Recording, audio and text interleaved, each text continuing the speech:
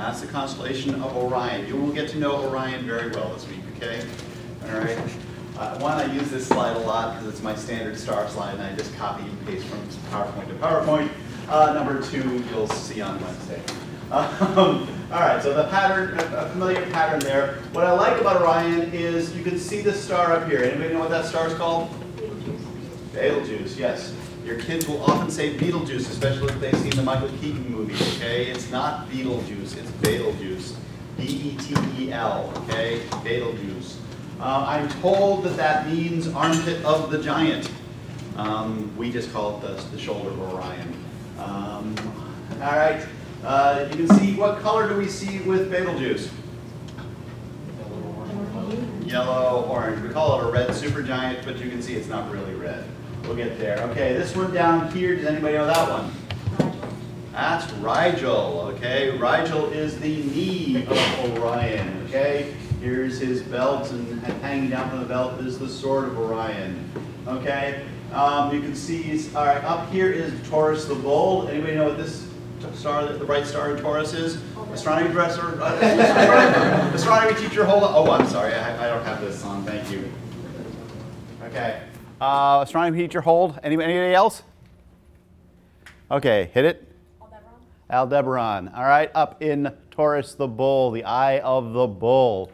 All right, and that has sort of this reddish-orange glow to it. Most of the other bright ones have this bluish glow to them, okay? So you can see that we do see different colors of stars, not amazingly strongly different. Do we see any green stars here? Or purple stars here? You can sort of say, well, maybe I see some yellowish type stars. Not a really strong variety. But what we got to do is take a look at what does starlight tell us. Okay, first thing we're going to do is temperature. Okay, how hot it is. How to measure how hot it is without touching it. Okay, because this is not something you want to, like the stovetop, you don't really want to go and touch it. Worse than the stovetop, you can't even touch it. Okay, so I already discussed this image. Let's move on. This is an image that Zolt showed you. Okay, and here we have some strongly red and some strongly blue stars here.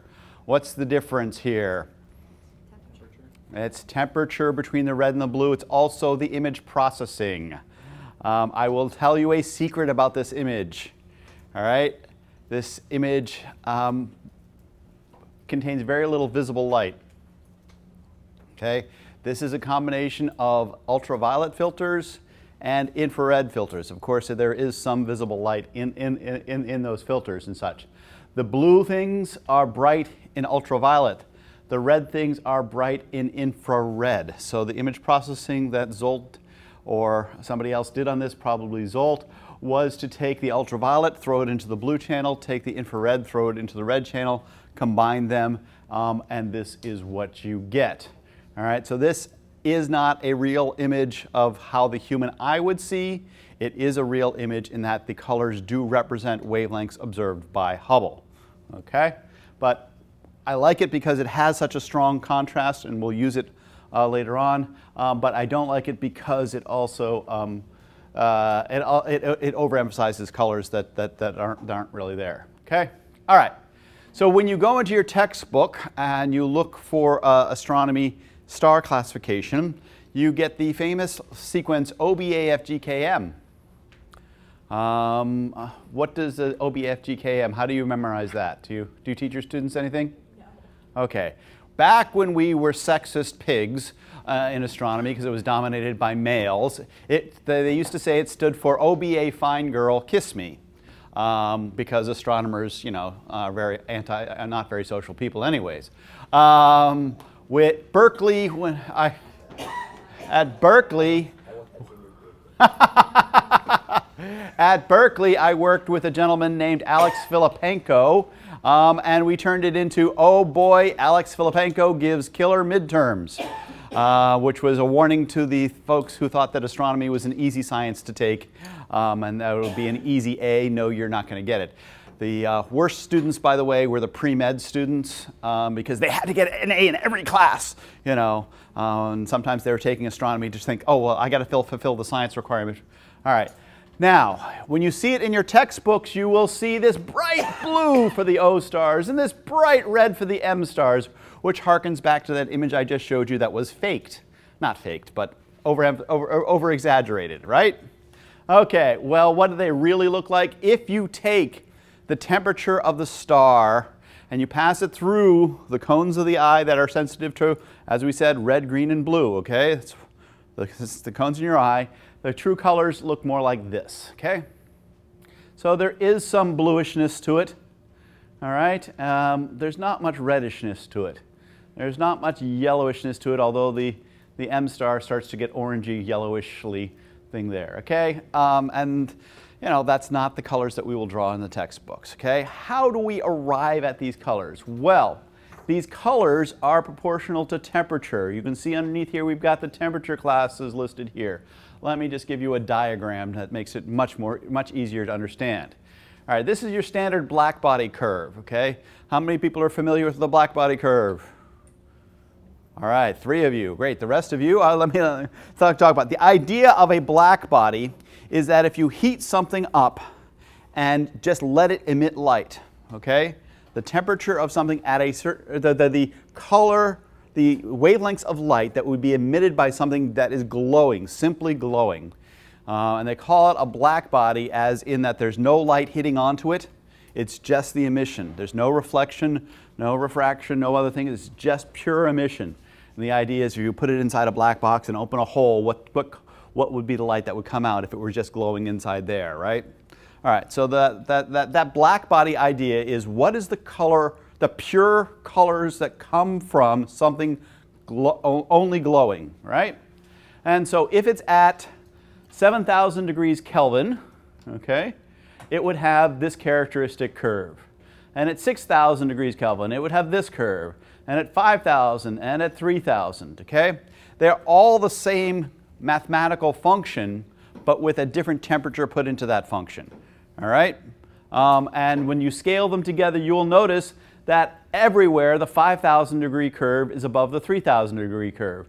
And at all wavelengths, the 6,000 is above the 5,000, and the 7,000 is above the 6,000. One of the properties is that as you crank up the temperature, the amount of emission at every single wavelength increases.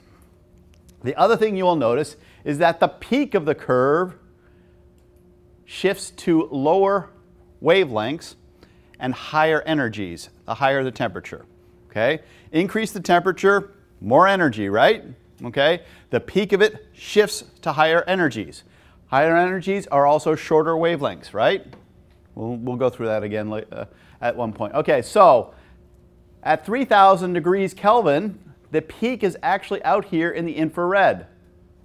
At 5,000, it moves into visible. 6,000, it's invisible. And at 7,000, it's starting to move toward the ultraviolet. You get up to 10, 20, 30,000 degrees, which there are star temperatures up to 30 to 50,000 degrees. The peak of it is going to be out in the ultraviolet, which is why those stars actually end up looking blue, because the peak is out here in the ultraviolet. We can't see ultraviolet. We, however, see this the curve down here, which across the visible peaks over here to the blue-violet end of the spectrum, right? So that's why the star color for a 3,000 degree star, the maximum in the visible light will be on the red end of it. The star color for a 7,000 degree, the maximum will be over on the violet end of it. And it shifts where the maximum is according to the temperature. So the temperature of the star will be reflected by its gross property of what color you will see, all right? So if we go back here, all right, they talk about 3,000 to 6,000 degrees over here, moving up to 10,000 degrees all the way up to 100,000. I usually don't think of the O stars as getting up to 100,000, so I'm going to disagree with this plot here. But, you know, I don't know where I stole this from. Okay, our sun, oh, I know what it is. They're using Fahrenheit. Nobody uses Fahrenheit. How dare I steal something where they use Fahrenheit? Because I was going to say, our sun is a G star, and no, it's not 9,000 degrees. Our sun is 6,000 degrees Kelvin. Okay, I apologize. John, make a note that I have to delete the temperatures off of this slide because, you know, Fahrenheit? Oh, sorry. emergency. All right, so the 3,000 degree stars would be like Betelgeuse. Betelgeuse, a red supergiant, because it's puffed up to such a large size, its temperature is actually low. Rigel is a blue supergiant. It is actually a much smaller. Even though it is a supergiant, it's much smaller than Betelgeuse. Extremely hot, getting up into the 10,000 to 30,000 degree temperature up here. And sun-like stars, sun is essentially a 6,000 degree Kelvin black body. Okay? And what you see, the peak of 6,000 degrees is actually in the green. Okay? And which prompted you to ask, well, why do we always call it a yellow star? And even astronomy in your textbooks, do they call it a yellow star? Yellow dwarf. Yeah, they call it a yellow dwarf star. Okay? The peak is in the green. The way we see it with our eyes is white, but we call it a yellow star. I take it because way back when we had this simplistic diagram here, and it just got codified into the way we talk about things. And sorry, I apologize. On behalf of all astronomers everywhere, hey, we messed up. Okay, let's move on. All right, so just by looking at the color of the star and knowing how to translate those colors, you can translate them into temperature. So if you take the light of the star and you spread it out with a spectrograph and you measure intensity as a function of wavelength, you'll get something resembling this, okay? Now, of course, if you measure it too finely, you'll see those absorption lines and everything, but we'll get to those in just a second. All right, composition. Composition is what you guys just played with. We take the light of the star, we spread it out into its spectrum, okay? We know that the individual elements have very specific patterns. Do you guys recognize this one? That is hydrogen. Did you guys play with hydrogen? They play with hydrogen, right? They play with hydrogen. Hydrogen's lots of fun to play with, okay? Do you recognize this one here? Neon. Argon? This is the second simplest element. Oh, helium. Helium, okay? And this is this one here is one that you probably won't guess, but you actually just mentioned, somebody just said it. That one's neon, okay? And it has it's wonderful how it has these interesting doublets within it and everything, okay? Hydrogen, helium, and neon, okay? These are produced how? How are these spectral lines produced? It's not enough to know that there are spectral lines. It's important to know how they are produced. Okay, why would you, yeah? How the light's produced? Yeah. When the atoms get excited, the electrons essentially jump up to higher energy levels and fall back down, releasing the energy as light. Beautiful. Okay, let me repeat that and amplify on that. Okay, so when you heat an atom, okay, it gets excited. Oh boy, I'm excited. I'm an excited atom. But you can see I can jump all around and there's nothing to stop me from jumping wherever I want. In an atom, we have the electron orbitals, right? You remember your chemistry classes. They had electron-specific orbitals. Electrons can jump from here to here to here to here, okay? And only can they jump in these specific quantum steps, okay? Quantum theory, all right? Sort of, not quite. But the electrons have specific orbitals, all right? So they can jump from level 1 to level 2, or level 1 to level 3, all right? And then when they drop back down, they emit the energy between level 3 and level 1, or between level 3 and level 2, or level 2 and level 1. And the energy levels, the differences between these distinct energy levels are exact and always the same. So this hydrogen alpha here is an electron dropping between level 3 and level 2 in a hydrogen atom, okay? This is going from 3 to 2. And then you heat it up, it can jump back up to 3, and then when it drops back down, it emits hydrogen alpha, okay?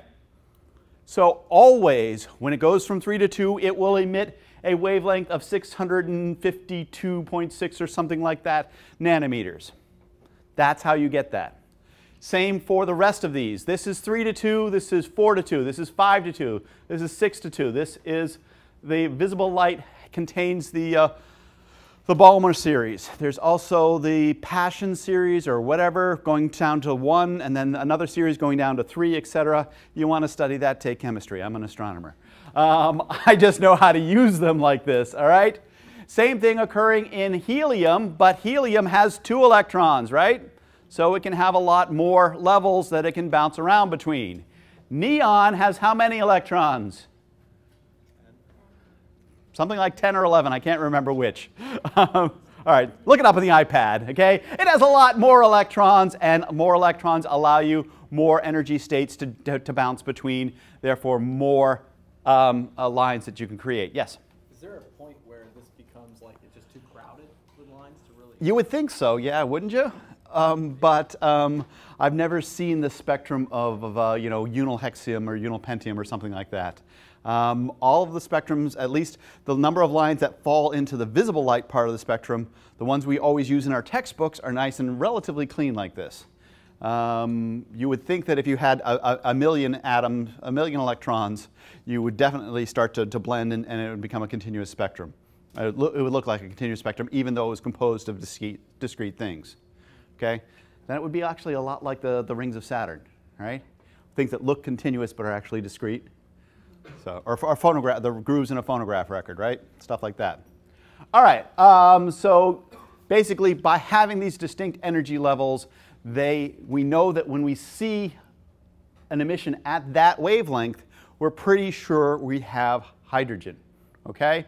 But what really matters is, do you see the pattern, okay, of the various of the various things? So let's take a look in here. This is not the sun's spectrum, but a drawing of the sun's spectrum taken from a textbook. And you can see various absorption lines. Now, why are these absorption lines when we told you that the sun is at 6,000 degrees?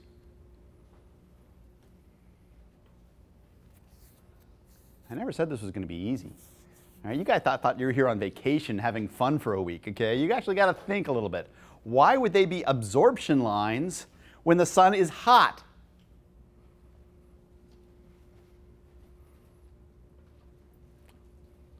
Any guesses?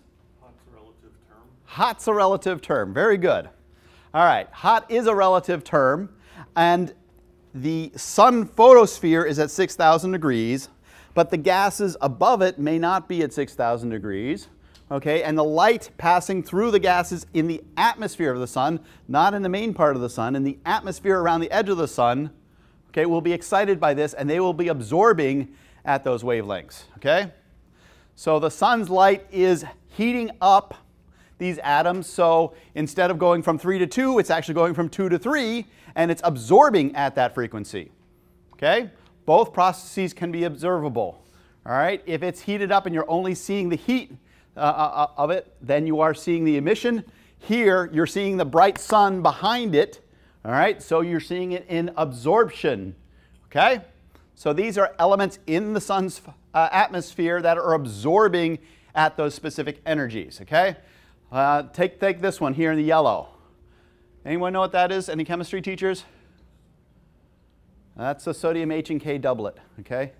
All right, so if we see that, if you really want to take and see what the sun's spectrum looks like, John and I will take this spectrum, you hold one end, and I will take it and I will stretch it and I will stretch it and I will stretch it, okay? And I will stretch it until it's about a football field in length, and then I'll chop it into pieces, all right, and stack all those pieces up, and I will get that. That is a real spectrum of the sun. Notice that it goes from long wavelength to short wavelength, to short, long to short, long to short, long to short, all the way down to the bottom. So this is a really, really long spectrum chopped into pieces and then stacked with the long wavelength at the top and the short wavelength at the bottom, all right? Can anybody see the H and K doublet? Right there, all right? But you can also see a lot more of things here, all right? So by studying this spectrum really, really closely, we can figure out what are the elements in the atmosphere of the sun, okay? What element was discovered in this spectrum, okay? There was an element that was unknown here on Earth. Scientists did not know what it was until they looked at this spectrum of the sun, not this one, but an earlier version of it. and discovered that after they identified the lines, there was still another set of lines that they couldn't identify. So the point is that you would look at this and you'd say, okay, I'm going to measure here the wavelengths of all these things, and then I look at my patterns and say, okay, well, hydrogen has this pattern, so I'll subtract out those, and well, these are hydrogen lines, and these are sulfur lines, and these are neon lines, or whatever. And then there's another set of lines left over, and they're saying, we don't know about that one. Because we would do the same thing that we do here in the lab. You would heat up the stuff and see what lines it gives off, measure them very carefully, compare them there, and there's still lines left over. Anybody have an idea what the element was that was discovered in the sun? What? Speak up. Helium. Helium. The Greek word for sun is helios. Helium, meaning sun, the element of the sun, was discovered in the sun's spectrum before it was discovered here on Earth. Okay? Hence why it's called helium. All right? So, helium was discovered in the sun. Now, here's what you want to take a look at. When we have the spectrum of the sun at 6,000 degrees, it's going to excite only certain lines. All right? But if we heated the sun up to 10,000 degrees, it would be able to excite different lines, because higher energy transformations could be heated up, right? Or if you cool it down, only lower energy transformations would be able to be heated up, okay?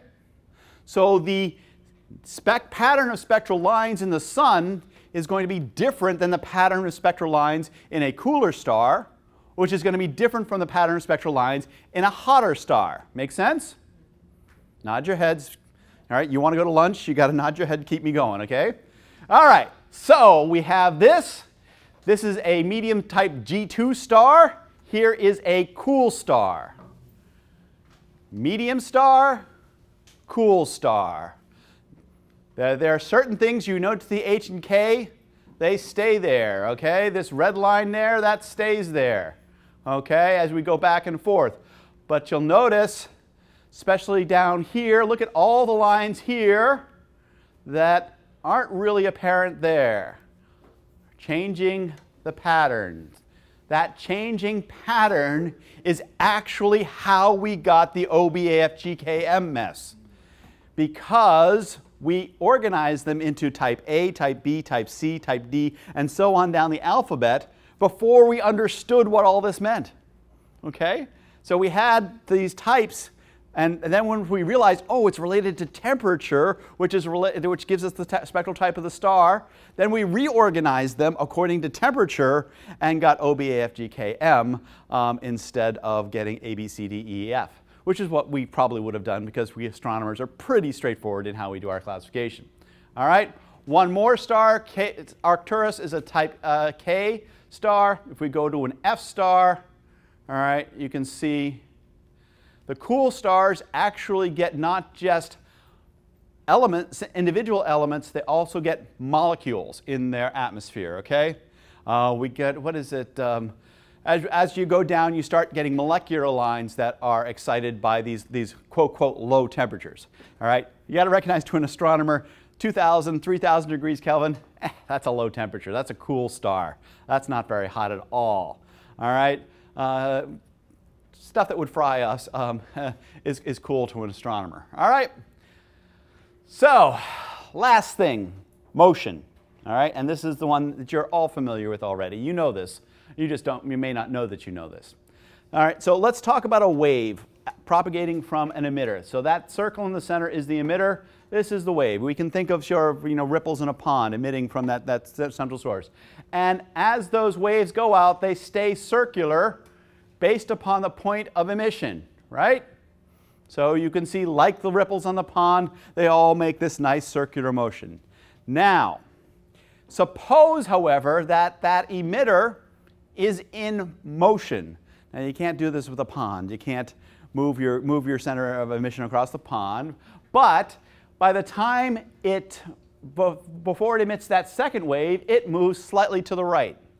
So that first ripple of emission will stay centered on where it was emitted. The second one will be centered on a point slightly to the right, and the third slightly right of that, the fourth slightly right of that, and the fifth slightly right of that. Okay? So each wave is going to be centered on its own emission point due to the motion of the object. So do we have nice circular features? No. Okay. What we do see, however, is that in the direction of motion, the waves are closer together, and anti the direction of motion, the waves are further apart. Okay? So if you were measuring wavelength and you were in front of the object, which would you measure? A shorter or a longer wavelength? Shorter wavelength. If you were behind it, if it's moving away from you, you will measure a longer wavelength. In visible light, shorter wavelengths are blue and longer wavelengths are red. So we speak of this as redshift. Redshift over here and blue shift over here. If it's coming towards you, it's blue shifted. If it's going away from you, it is red shifted. Very simple derivation of that terminology. Now, this happens for all light equally, right? So if I've got a star and I'm looking at that spectrum of the star and it's coming toward me, okay, if it's blue shifted, then those spectral lines will also be blue shifted, right? And I can tell by measuring those spectral lines. Those spectral lines give me markers where I can measure that shift.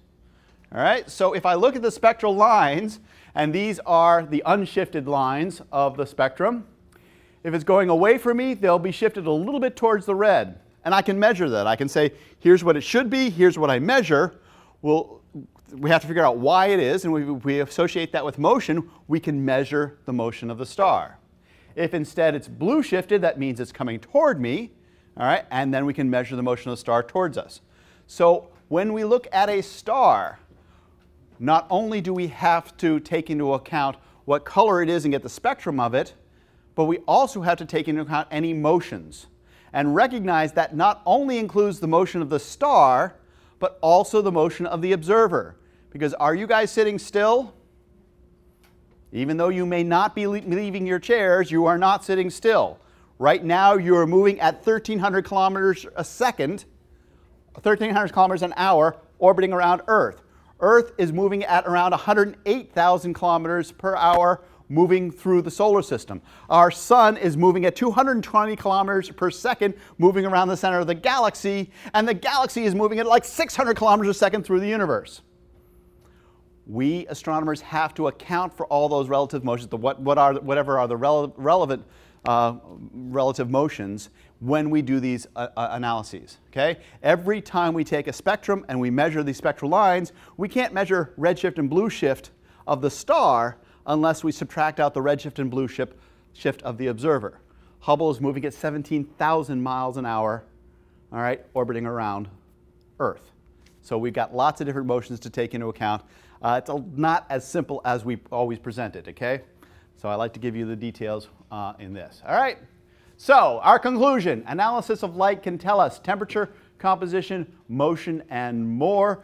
I heard some people discussing cosmological redshift with Zolt after his talk. That's a different thing. It also appears like Doppler shift, but it's not actual physical motion. It's the expansion of the universe. We'll discuss that on Thursday. Any questions?